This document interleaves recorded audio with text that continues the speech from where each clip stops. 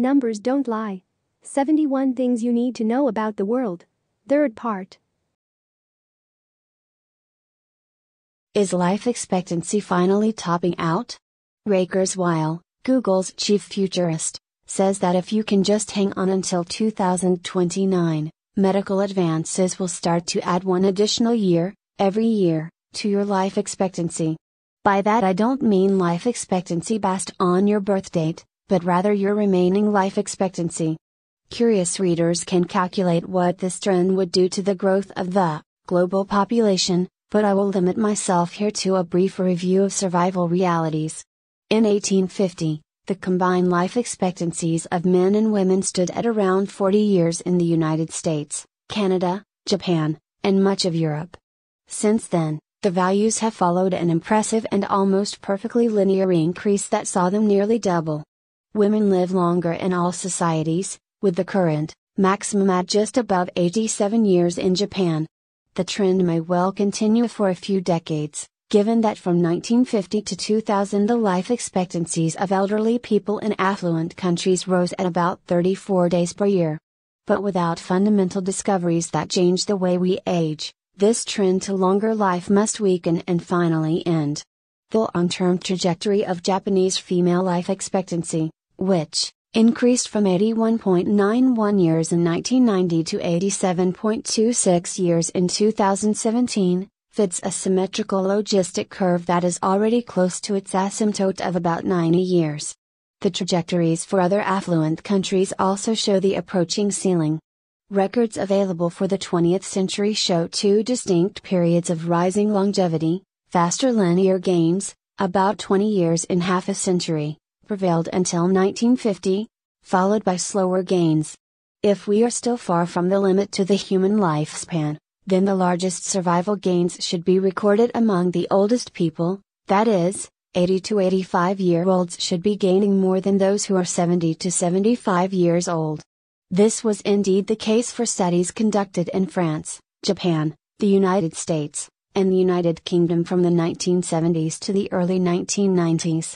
Since then, however, the gains have leveled off. There may be no specific genetically programmed limit to lifespan, much as there is no genetic program that limits us to a specific running speed. See how sweating improved hunting, p. 28. But lifespan is a bodily characteristic that arises from the interaction of genes with the environment. Genes may themselves introduce biophysical limits, and so can environmental effects such as smoking. The world record lifespan is the 122 years claimed for Jean Comment, a French woman who died in 1997. Strangely, after more than 2 decades, she still remains the oldest survivor ever, and by a substantial margin. Indeed, the margin is so big as to be suspicious. Her age and even her identity are in question. The second oldest supercentenarian died at 119 in 1999, and since that time there have been no survivors beyond the 117th year.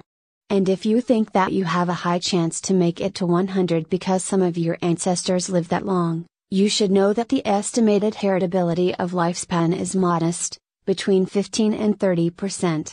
Given that people tend to marry others like themselves, a phenomenon known as associative mating, the true heritability of human longevity is probably even lower than that. Of course, as with all complex matters, there is always room for different interpretations of published statistical analyses. Kurzweil hopes that dietary interventions and other tricks will extend his own life until major scientific advances can preserve him forever. It is true that there are ideas on how such preservation might be achieved, among them the rejuvenation of human cells by extending their telomeres, the nucleotide sequences at the ends of a chromosome that fray with age. If it works, maybe it can lift the realistic maximum to well above 125 years. But for now, the best advice I can give to all but a few remarkably precocious readers is to plan ahead, though perhaps not as far ahead as the 22nd century. How? Sweating improved hunting before the development of long-range projectile weaponry some tens of thousands of years ago in Africa. Our ancestors had only 2 ways to secure meat: by scavenging the leftovers of mightier beasts or by running down their own prey. Humans were able to occupy the second of those ecological niches thanks, in part, to two great advantages of bipedalism. The first advantage is in how we breathe. A quadruped can take only a single breath per locomotive cycle, because its chest must absorb the impact on the front limbs. We, however, can choose other ratios, and that lets us use energy more flexibly. The second, and greater, advantage is in our extraordinary ability to regulate our body temperature, which allows us to do what lions cannot, run long and hard in the noonday sun. Microscopic section of human endocrine glands. It all comes down to sweating. The two large animals we have mainly used for transport perspire profusely compared to other quadrupeds. In 1 hour, a horse can lose about 100 grams of water per square meter of skin, and a camel can lose up to 250 grams/m2. However, a human being can easily shed 500 grams/m2, enough to remove between 550 and 600 watts worth of heat. Peak hourly sweating rates can surpass 2 kilograms per square meter, and the highest reported short-term sweating rate is twice that high. We are the superstars of sweating, and we need to be. An amateur running the marathon at a slow pace will consume energy at a rate of 700 to 800 watts, and an experienced marathoner who covers the 42.2 kilometers in 2.5 hours will metabolize, at a rate of about 1,300 watts. And we have another advantage: when we lose water, we don't have to make up the deficit instantly. Humans can tolerate considerable temporary dehydration providing that we rehydrate in a day or so. In fact, the best marathon runners drink only about 200 milliliters per hour during a race. Together, these advantages allowed our ancestors to become unrivaled as a diurnal, high-temperature predator. They could not outsprint an antelope, of course, but during a hot day they could dog its heels until it finally collapsed, exhausted. Documented cases of such long-distance chases come from 3 continents and include some of the fleetest quadrupeds. In North America, the tarahumara of northwestern Mexico could outrun deer. Further north, Paiutes and Navajos could exhaust pronghorns. In South Africa, Gulahari ran down a variety of antelopes and even wildebeests and zebras during the dry season. In Australia, some aborigines would outrun kangaroos. These runners would even have had an advantage over the modern runners using expensive athletic shoes. Their barefoot running not only reduced their energy costs by about 4%, a non-trivial advantage on long runs, it also exposed them to fewer acute ankle and lower leg injuries. In the race of life, we humans are neither the fastest nor the most efficient. But thanks to our sweating capability, we are certainly the most persistent. How many people did it take to build the Great Pyramid? Given the time elapsed since the completion of Khufu's Great Pyramid, nearly 4,600 years, the structure, albeit stripped of the smooth white limestone cladding that made it shine from afar, stands remarkably intact, and hence there is no argument about its exact shape, a polyhedron with regular polygon base. Its original height, 146.6 meters including the lost pyramidion or capstone, and volume, about 2.6 million cubic meters. However, we may never know how it was built, because every common explanation is problematic. A single long ramp would have required an enormous amount of material to construct, and moving stones up shorter, wraparound ramps would have been tricky, as would lifting and jacking up more than 2 million stones into position.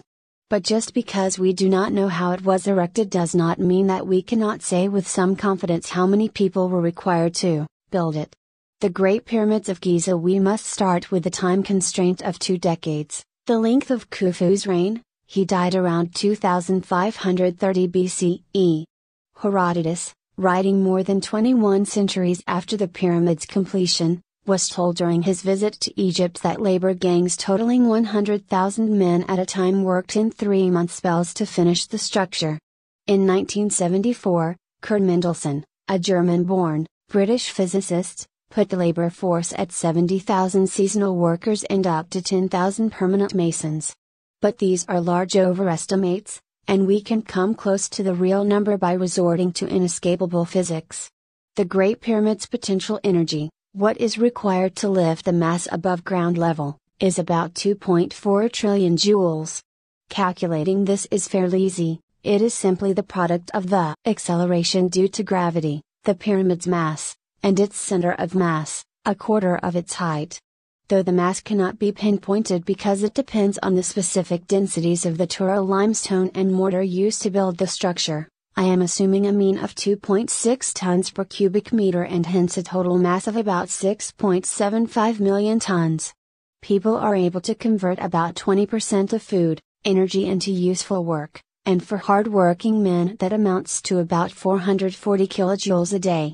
Lifting the stones would thus require about 5.5 million labor days, 2.4 trillion divided by 440,000, or about 275,000 days a year during the 20-year period, and about 900 people could deliver that by working 10 hours a day for 300 days a year.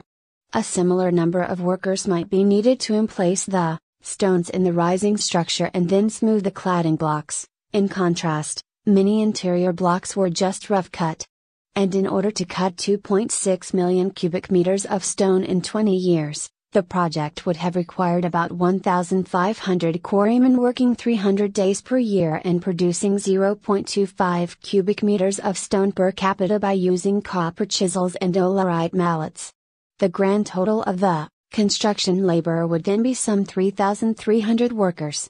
Even if we were to double that in order to account for designers, organizers, and overseers, and for the labor needed for transport, repair of tools, the building and maintaining of on-site housing, and cooking and clothes washing, the total would be still fewer than 7,000 workers.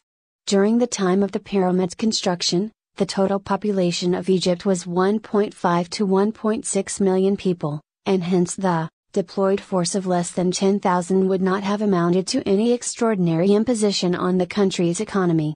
The challenge would have been to organize the labor, to plan an uninterrupted supply of building stones, including the granite for internal structures, particularly the central chamber and the massive corbelled Grand Gallery, that had to be delivered by boats from southern Egypt some 800 kilometers from Giza, and to provide housing, clothing, and food for labor gangs on site. In the 1990s, archaeologists uncovered a cemetery for workers as well as the foundations of a settlement used to house the builders of the two later pyramids at Giza, indicating that no more than 20,000 people lived at the site. The rapid sequence of building two additional pyramids, for Khufu's son, starting in 2520 BCE, and for Menkaure, starting in 2490 BCE, is the best testimony to the fact that pyramid building had been mastered to such a degree that the erection of those massive structures became just another set of construction projects for the Old Kingdom's designers, managers, and workers. Why unemployment figures do not tell the whole story. Many economic statistics are notoriously unreliable, and the reason often has to do with what is included in the measurement and what is left out. Gross domestic product offers a good example of a measure that leaves out key environmental externalities such as air and water pollution, soil erosion, biodiversity loss, and the effects of climate change. Unemployed men lining up for food during the Great Depression. Measuring unemployment is also an exercise in exclusion, and the choices are perhaps best illustrated with detailed data from the United States. Casual consumers of U.S. economic news will be familiar only with the official figure, which put the country's total unemployment at 3.5% in December 2019. But that is just one of 6 different methods used by the Bureau of Labor Statistics to quantify labor underutilization. Here they are, in ascending order, with rates, again, for December 2019. People unemployed 15 weeks or longer as a share of the civilian labor force, 1.2%. People who lost jobs and who completed temporary jobs, 1.6%. Total unemployment as a share of the civilian labor force, the official rate, 3.5%. Total unemployed plus discouraged workers, those no longer looking for a job, as a share of the civilian labor force and discouraged workers, 3.7%. The previous category enlarged by all people only marginally attached, doing temporary or occasional work, to the labor force, 4.2%. And finally, the last category plus those who work only part-time for economic reasons, that is, they would prefer to work full-time, 6.7%. These 6 measures present quite a spread of values. The official unemployment rate, U3, was only about half of the most encompassing rate, U6, which was more than 5 times as high as the narrowest measure, U1. If you lose your job, you count as unemployed only if you keep looking for a new one, otherwise, you never get counted again. That is why, when trying to get closer to the real unemployment rate, you must look at the labor force participation rate, the number of people available for work as a percentage of the total population, which has recently been in decline. In 1950 the US rate was only about 59%, and after mostly rising for half a century it peaked at 67.3% during the spring of 2000, the subsequent decline brought it to 62.5% by the fall of 2005, and this was followed by a slow rise to 63.2% by the end of 2019. There are, of course, substantial differences among age groups. The highest rate is about 90%, for men between 35 and 44 years of age. And European unemployment figures show how difficult it is to relate them to a country's social fabric or to its inhabitants' personal satisfaction. The lowest rate, at just above 2%, is in the Czech Republic, while Spain has endured years of high unemployment, more than 26% in 2013 and more than 14% in late 2019 for the entire population, and, even after declining a bit, still about 33% for Spanish youth in 2019, the latter figure clearly a depressing reality for anybody entering the labor force. And yet the Czech happiness score, see the following chapter, is only 8% ahead of the Spanish one, and the Czech suicide rate is, at just over 8 per 100,000, 3 times as high as in Spain. True, robberies are more common in Barcelona than in Prague, but the Spanish mean is only slightly higher than the British mean, and British unemployment is a quarter of the Spanish rate. Obviously, complex realities of unemployment can never be caught by an aggregate number. Many people who have been formally unemployed have coped thanks to family support and informal labor arrangements. Many who are fully employed are unhappy with their lot but cannot change jobs easily or at all, because of their skills or family circumstances. Numbers may not lie, but individual perceptions of them differ. What makes people happy? To answer that question, it would be very helpful to know which societies actually consider themselves significantly happier than others, and, since 2012, this is as easy as consulting the latest edition of the World Happiness Report, now published annually in New York by the United Nations Sustainable Development Solutions Network. In 2019, summing up data and surveys from 2016 to 18, Finland was the world's happiest country for the second time in a row, followed by Denmark, Norway, and Iceland. The Netherlands and Switzerland came just ahead of Sweden, which means that the Nordic nations took 5 of the top 7 spots. The top 10 were rounded out by New Zealand, Canada, and Austria. The second group of 10 started with Australia and ended with the Czech Republic. The UK was number 15, Germany number 17, and the US squeezed in at number 19. This is what gets reported in the media, admiring the ever-happy Nordics and pointing out how America's badly distributed riches cannot buy happiness. What rarely gets reported is what actually goes into constructing these national scores: GDP per capita, social support, determined by asking if, when in trouble, people have relatives or friends to count on, healthy life expectancy, taken from the World Health Organization's assessment of 100 different health factors, freedom to make life choices, scored by answering the question: are you satisfied or dissatisfied with your freedom to choose what you do with your life? Generosity, have you donated money to a charity in the past month? And perceptions of corruption, throughout the government and within business. As with all indices, this one contains a mix of components, including a notoriously questionable indicator, national GDP converted to US dollars, answers that cannot be easily compared across cultures, perception of freedom to choose, and scores based on objective and revealing variables, healthy life expectancy. This melange alone indicates that there should be a great deal of skepticism regarding any precise ranking, and this feeling is mightily reinforced when one looks closely at what never gets reported in the media, the actual country scores, accurate to the third decimal digit.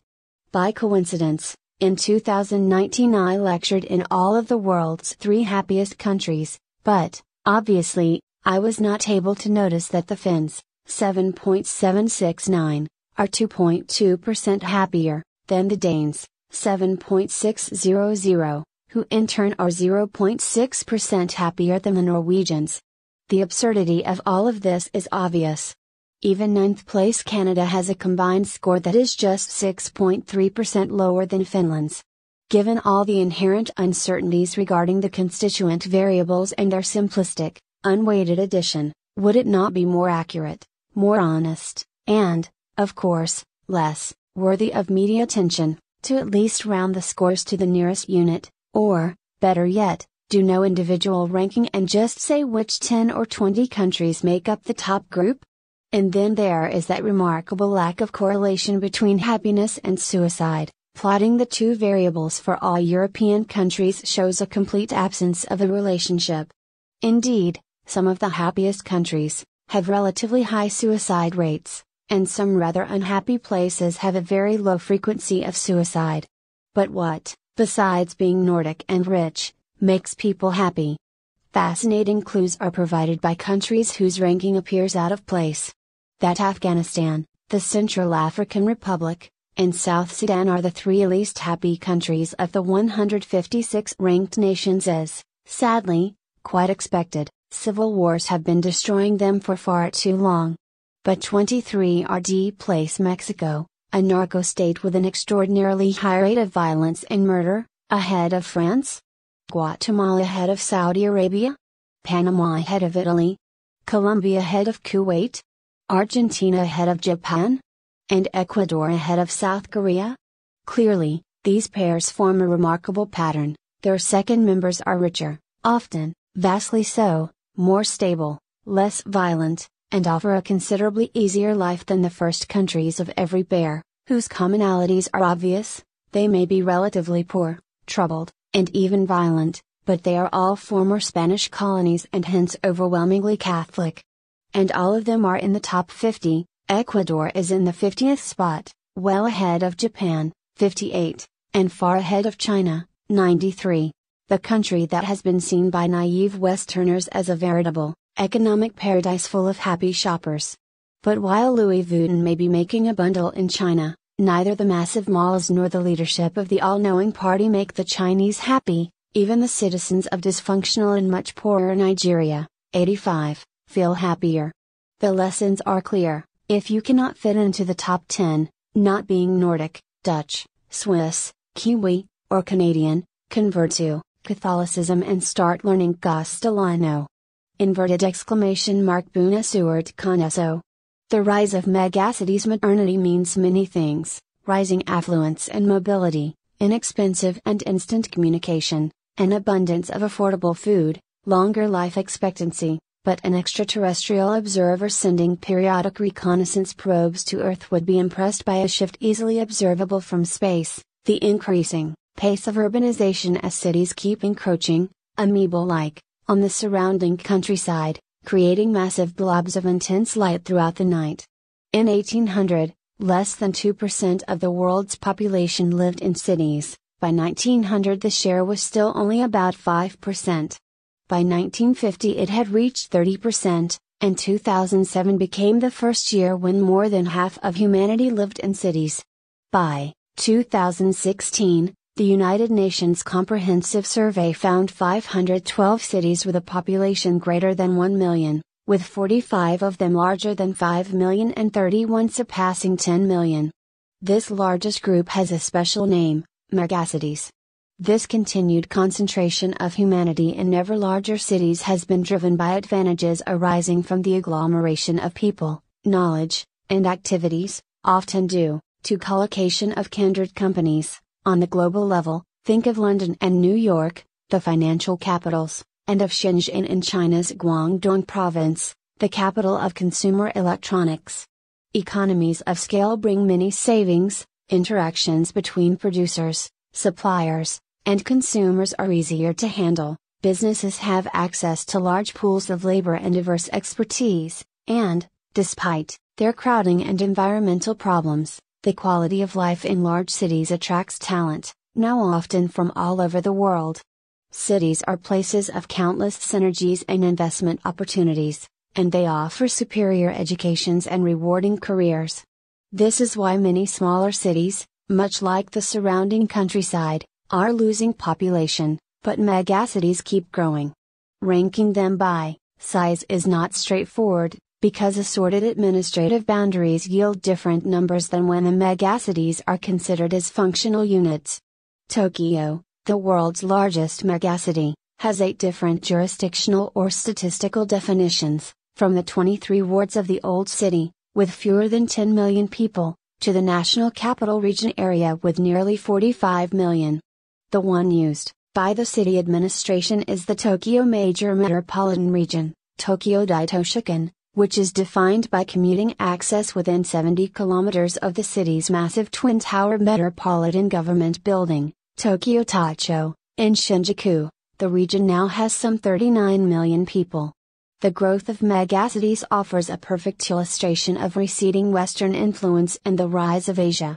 In 1900, 9 of the world's 10 largest cities were in Europe and the United States.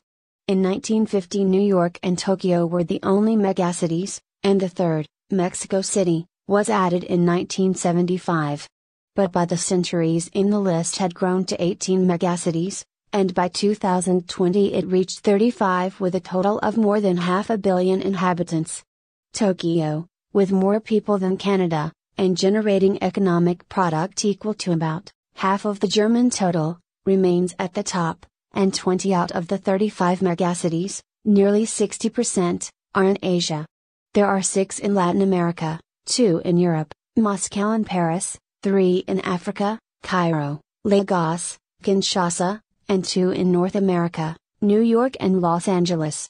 None of them ranks high on all major quality of life criteria. Tokyo is clean, its residential areas not far from the city center are remarkably quiet, public transportation is exemplary, and the crime rate is very low, but housing is cramped and daily commutes are long and taxing. Chinese megacities, all built by migrants from rural areas who, until recently, were denied the right to live there, have become displays of new architecture and shiny public projects, but they have poor air and water quality and their inhabitants are now incessantly monitored for the slightest social infractions. In contrast, few rules prevail in African megacities, and Lagos and Kinshasa are the very embodiments of disorganization, squalor, and environmental decay. But all that makes little difference. Each megacity, no matter if it is Tokyo, with the largest number of starred restaurants, New York, with the highest share of population born abroad, or Rio de Janeiro, with a murder rate approaching 40 per 100,000, continues to attract people. And the United Nations has forecast the emergence of 10 additional megacities by 2030, 6 in Asia, including India's own.